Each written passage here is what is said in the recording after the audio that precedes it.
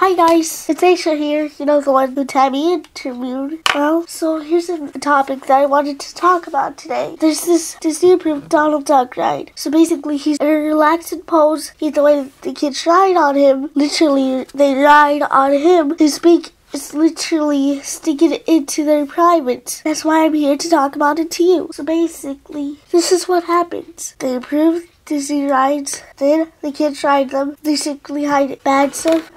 Kind of like in one of the movies that I've seen. They secretly hid one of the names. Do you know what the name was? They secretly named one of the characters Mary Jane. As you all may know what that means. And if you do you know what they hid? Now I know it's weird for a kid to be realizing this stuff, but it's also good because you have to protect your children from this. This is what they're doing to society. And if I realized this at a young age, you guys should too. Stop being lazy. Stop letting them do this to us. Stop being a patriot. I fight for what is right. Tabby fights for what is right. And most of you just don't want to carry the burden.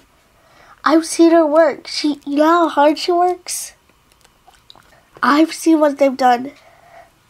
And do you see me living in fear? No. I am afraid of them. They can't harm us anymore. In this society, I've seen girls, little girls and boys. They're like, lying. I know for a fact, I haven't called my friend out on this, yet I know for a fact that one of my friends stole $28 from me. Pretty sure, but I'm not accusing them of this, but somebody did. That's what they do in this society. They think that they deserve this stuff.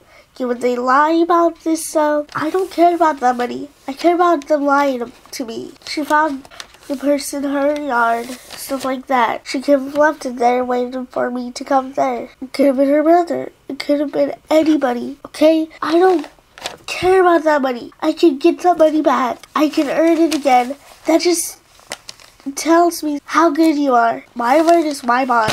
What's your bond? Nothing. Donald Duck ride, Disneyland, all sorts of stuff. The new show, as I was talking about the other day, have you seen it?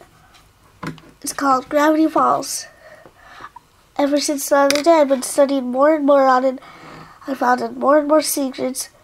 There's even this character on there that is the Illuminati, but nobody.